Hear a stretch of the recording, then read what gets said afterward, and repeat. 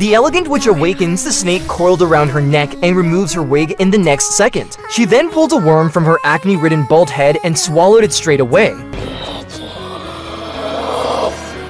The Grand High Witch opened her bloody mouth and taught the Junior Witches on stage a lesson. However, one of the Junior Witches stood up and interrupted her, and the next moment, she was smashed to pieces. The Grand High Witch hated children and created a potion to turn all children into rats. At that moment, she suddenly smelled the odor of children. She opened her nostrils and followed the scent.